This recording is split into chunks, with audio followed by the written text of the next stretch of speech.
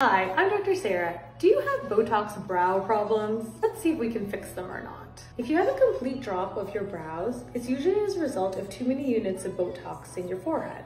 In this situation, it's best to let the Botox wear off and consider doing less units in the forehead next time. A spock is when you have one eyebrow lifted a little bit higher as a result of too much movement above the forehead. This can actually be easily fixed by putting a unit or two of Botox here, which will then relax the forehead muscle and create an evenness for the brows.